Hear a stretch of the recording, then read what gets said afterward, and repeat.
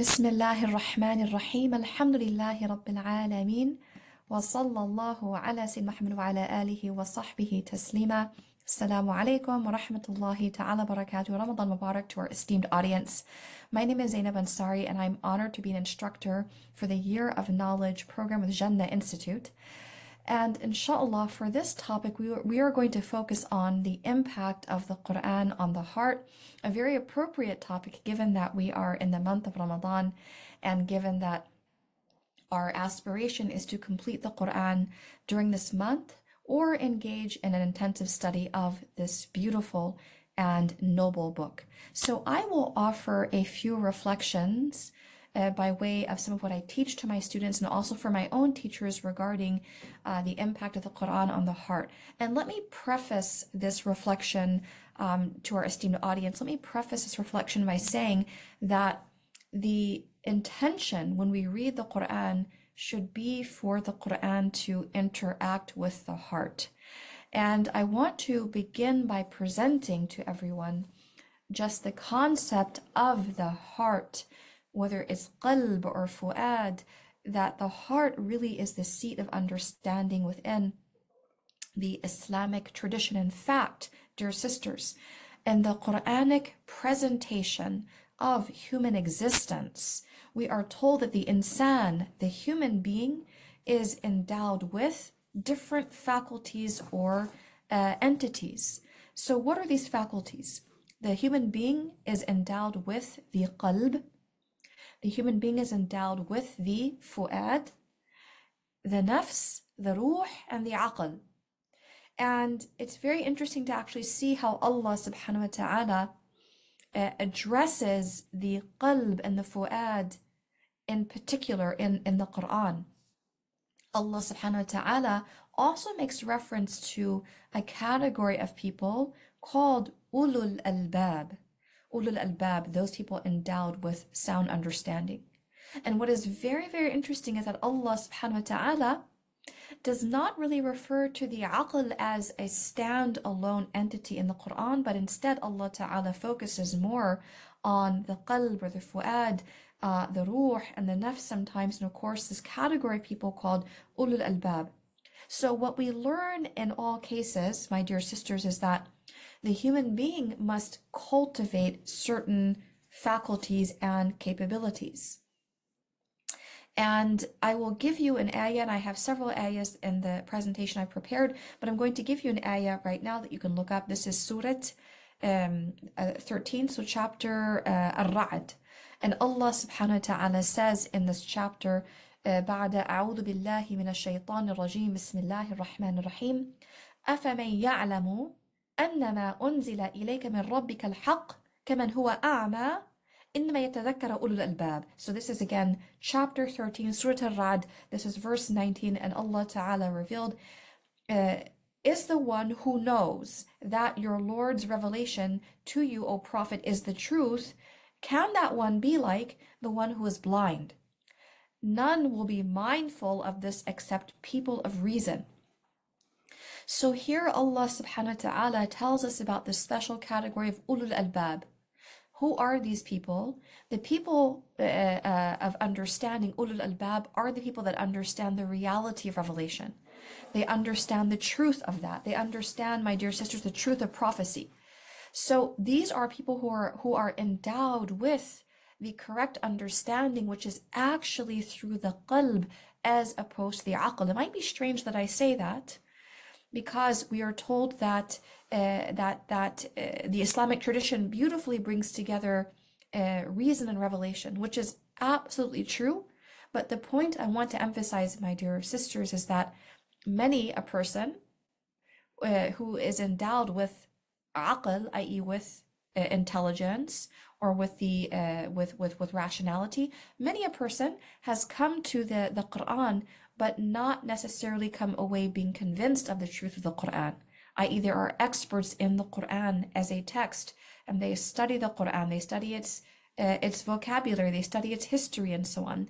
They study the asbab nuzul, they study even the seerah of the Prophet sallallahu alaihi wasallam. So in other words, they come to the Quran to study it as an academic text, And these are people that are intelligent people, they are educated, but because the heart is not endowed with this understanding, because they are not from ulul albab, then they're not able to conclude that the Qur'an is indeed from Allah subhanahu wa ta'ala, and they're like the one, even despite their education, they're like the one who is a'ma, they're like the one who is blind, as we just saw in the ayah in chapter 13. So the qalb, my dear sisters, is that it is the entity that actually has the greatest degree of sensitivity. And let me just kind of focus on that, and then inshallah I'll come back to what we looked at right there. So Allah subhanahu wa ta'ala tells us in the Qur'an, بعد أعوذ بالله من الشيطان الرجيم بسم الله الرحمن الرحيم أفلا يتدبرون القرآن أم على قلوب أقفالها. Will they not then ponder or meditate on the Qur'an, or are there locks on the hearts? So we understand from this ayah, my dear sisters, that Allah Ta'ala invites us to engage in a process called tadabbur, which I'll speak more about in a moment. And Allah Ta'ala also tells us that the requisite capability for engaging in tadabbur, the prerequisite really, is to have a heart that is alive, a heart that is attuned to the Qur'an, a heart that is receptive. Therefore, the person that approaches the Qur'an in a very dry academic way, or the person that approaches the Qur'an and they view the Qur'an as some type of historical text, that person, unless Allah Ta'ala changes their heart, is not going to be able to access certain meanings and truths, because ala, right? Am ala qulubin aqfaluha. It's like their hearts have been locked away from accessing those meanings and those understandings. And we know, my dear sisters, from ayahs in the Qur'an, that Allah subhanahu wa ta'ala warns us about a category of people that they have diseased hearts. So for example, Allah subhanahu wa ta'ala says, بعد أعوذ بالله من الشيطان الرجيم بسم الله الرحمن الرحيم إن الذين كفروا سواء عليهم أأنذرتهم أم لم تنذرهم لا يؤمنون ختم الله على قلوبهم وعلى سمعهم وعلى أبصارهم غشاوة ولهم عذاب عظيم ومن الناس من يقول آمنا بالله وباليوم الآخر وما هم بمؤمنين يخادعون الله والذين آمنوا وما يخدعون إلا أنفسهم وما يشعرون في قلوبهم مرض فزادهم الله مرضا ولهم عذاب أليم بما كانوا يكذبون. So these ayahs are in Al-Baqarah, and Allah subhanahu wa ta'ala is revealed these ayahs to inform the Prophet sallallahu alaihi wasallam that whether you exert your utmost energy in warning the kuffar, the disbelievers, or you don't warn them, it's the same, they will not believe. And then Allah subhanahu wa ta'ala introduces after that another category of people. After the disbelievers, those are the munafiqun. And they are actually described as people that there are some from amongst the people that will come to you saying we believe, but in fact they do not believe. So they have this outward pronouncement of faith, but it has not actually entered the heart. And in fact, Allah Ta'ala tells us in those ayahs, again, you can look them up in the beginning of Al-Baqarah, this is the second page. Allah Ta'ala tells us that في قلوبهم مرض فزادهم الله مرضا, that they have in their hearts is a disease, and God increases them in this disease. And then they will have a painful punishment because of the deceit in which they are engaging. So taking these concepts back to the ayah right here in Surah Muhammad sallallahu alaihi wasallam, verse 24, we see that Allah Ta'ala is telling us something about a heart that is receptive, a heart that is open to receiving this guidance, and a heart that is closed off, sealed off, locked away, and a heart that is diseased. Now, the next point that I want to make, my dear sisters, is this ayah really stood out to me when I was reading it. And in this ayah, in Surah Al-Furqan, chapter 25, Allah Ta'ala reveals بعد أعوذ بالله من الشيطان الرجيم بسم الله الرحمن الرحيم وقال الرسول يا ربي إن قوم اتخذوا هذا القرآن مهجورا. And on that day the apostle, the messenger, will say, O my sustainer, O my Lord, behold, some of my people have come to regard this Qur'an as something that ought to be cast away, discarded, i.e. abandoned. So what does this ayah mean? So what Allah subhanahu wa ta'ala is revealing to us is that when the hearts of the people, really it's two things here. Number one, when the hearts of the people are closed off to this message, Allah Ta'ala has sealed their hearts are locked against this message, and those people will sink down in disbelief, and these people ultimately will be punished in the akhirah for this rebelliousness against the truth. But there's also sort of a counterpoint in this ayah, my dear sisters, in terms of how we can understand it. And that the counterpoint here is that we as Muslims, as believers, should be cautious lest we treat the Qur'an as a ceremonial text, that we only reach for that book when there is an occasion, right? Someone gets married or someone passes away, and then we reach for the Qur'an as a ceremonial text. And we need to be very, very careful, because when we treat the Qur'an as a ceremonial text, as opposed to a book, a repository of divine guidance, whose meanings we should be accessing on a daily basis, we actually run the risk of behaving like these people about whom the Prophet sallallahu alaihi wasallam will actually beseech Allah Ta'ala on the day of judgment. So we want to make sure that we are not, through our neglect, casting aside the Qur'an or casting aside opportunities to study the Qur'an. All of us, for example, should endeavor to read the Qur'an, to learn the Qur'an with tajweed, to study its commentary, asbab nuzul, occasions of revelation, whatever we can do, my dear sisters, to enhance our relationship with the noble book of Allah subhanahu wa ta'ala. So in that regard, I want to convey a few points that I think are helpful. Practically speaking, this is the practical part, in enhancing our relationship with the Qur'an and understanding how the Qur'an interacts with the human heart, the heart that is receptive to these understandings. So this comes from ilm al-tafsir, and I'm going to introduce a few points here. So in the early days of the community, i.e. in the days of as-salaf as-salih, i.e. our righteous predecessors, and this is the age of the Prophet sallallahu alaihi wasallam, the Sahaba tended to use the terms tafsir and ta'wil interchangeably. And this was the very first Quranic science, as they sought to understand the meanings of the ayahs of the Quran so that they could do what? Put the ayahs into practice. Because again, their hearts, right? The Quran is directly interacting with their hearts and increasing them in understanding because of the sincerity of this earliest generation of believers, as-sabiqun al-awwalun, as Allah Ta'ala praised them in the Quran. So initially the terms were used interchangeably, and we have the example of the Prophet sallallahu alaihi wasallam making dua for Abdullah ibn Abbas radiyallahu ta'ala anhuma, that Allahumma alimhu at-ta'wil, that oh Allah, teach him understanding of the Quran.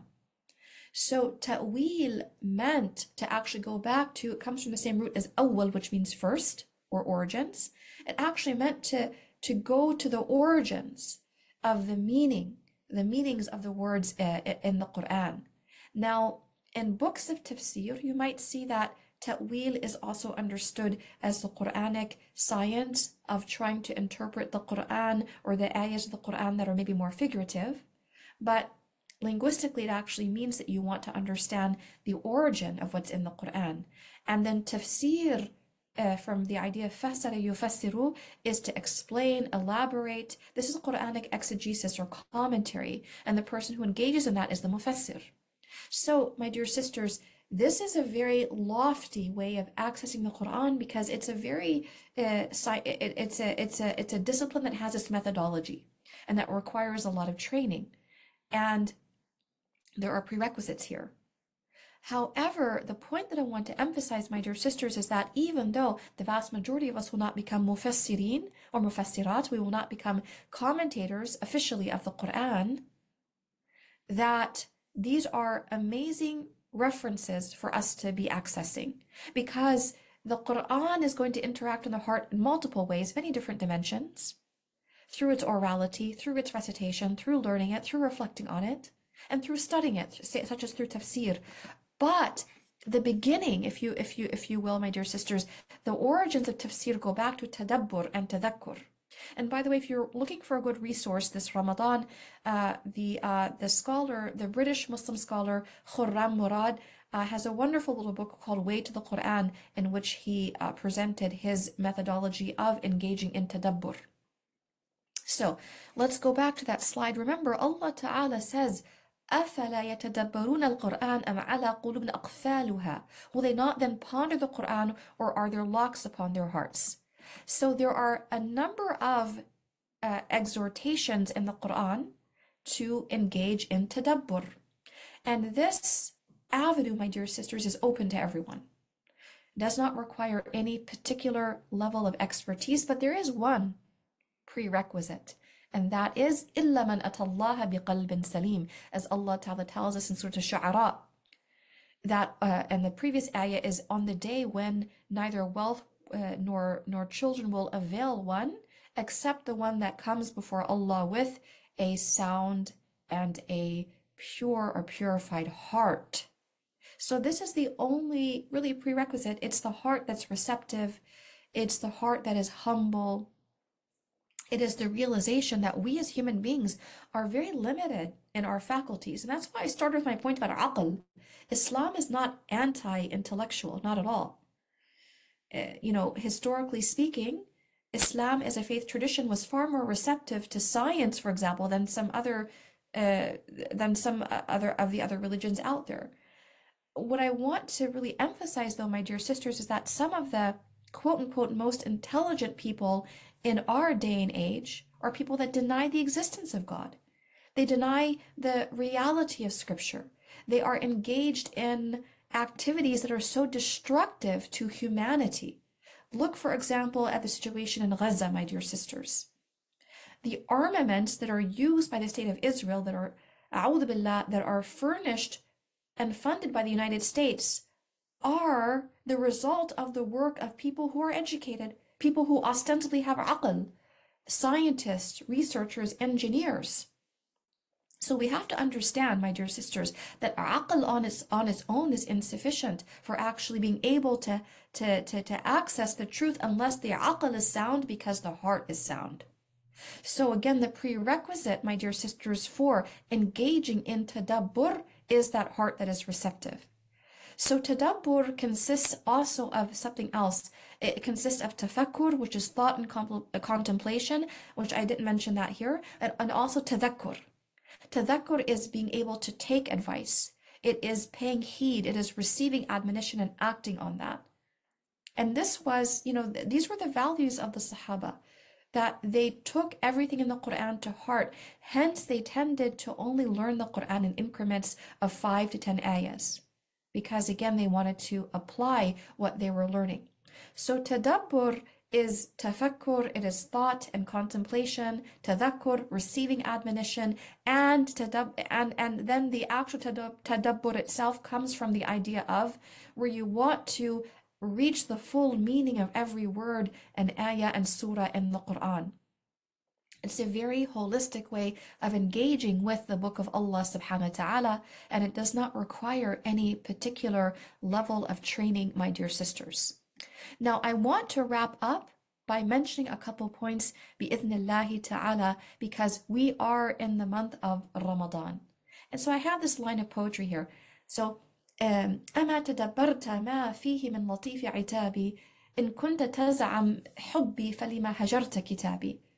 So what this means is that what the poet here is saying, and please forgive me that I don't know the author of this. I had it written down and then I don't have those notes. So I'll have to find this for you, inshallah. But what the author of this poem is saying is that have you not stopped to reflect and to ponder on what is in the Qur'an from my gentle reminders and admonitions to humanity? That you, O reader of the book, if you really claim to love me, i.e. God, then why have you left and abandoned reading my book? So as we wrap this up, I want us to all consider, what is our relationship to the Qur'an today? How much of a culture do we have? And I apologize, it says American Muslims. I am based in the United States, so I need to correct that because, mashallah, this is an international audience. So I should say, how much of our culture as Muslims in the West is influenced by the Quran? And the reason why I say that is because one of the beautiful things, many beautiful things about the Muslim Ummah globally, and especially in the historic Muslim world, is that even when the society has become more modern or secular, that we still find a culture of Qur'an because those values are so deeply embedded in that society. So we need to make sure that we're not in danger of abandoning that book, that we don't treat it as a curious historical artifact, but we treat it as a book of beautiful, nourishing day-to-day guidance. Last but not least, I want to end with this reminder, especially for those that maybe struggle with learning the Quran or the pronunciation or the tajweed, the rules of recitation, and so on. And let's actually, let me see here if I have this is it right here, yes. عن عبد الله بن مسعود رضي الله تعالى عنه قال قال رسول الله صلى الله عليه وسلم من قرأ حرف من كتاب الله فله به حسنة والحسنة بعشر أمثالها لا أقول ألف لا ميم حرف ولكن ألف حرف ولام حرف وميم حرف. So what does this mean, my dear sisters? Abdullah ibn Mas'ud radiallahu ta'ala anhu, who was one of the best of the Qurra of the Quran, best of the reciters and memorizers, said that the Messenger of Allah sallallahu alayhi wasallam said, whoever recites a letter from the book of Allah, he will receive one good deed as 10 good deeds like it. I do not say that alif lam mim, i.e.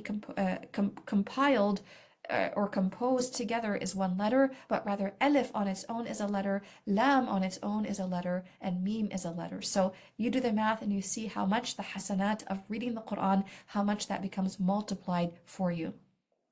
So with this reminder, my dear sisters, I say that anything beneficial that I shared is from Allah Ta'ala. The mistakes are entirely my own. I ask Allah Subhanahu wa Ta'ala to allow the Quran to be Rabi'a qulubina, to be the spring of our hearts in every season. May Allah Ta'ala allow us to attain our Ramadan goals and beyond. May Allah Ta'ala allow us to experience many more Ramadans. I ask Allah Ta'ala to accept our recitation, our fasting, our standing at night in worship, our sadaqah, all of our good deeds during this month. I ask Allah Ta'ala to confer mercy and forgiveness and al-ataq min al-nar, salvation from the fire, upon all of us and our loved ones. I ask Allah Ta'ala to bless the Jannah Institute team, Shaykha, Dr. Shaykha Haifaa, and all of the amazing team, the students, the supporters, the community. I ask Allah Subhanahu wa Ta'ala to bless all of you all who are watching this and your loved ones, to bless all of you all with happiness and peace and safety and long life.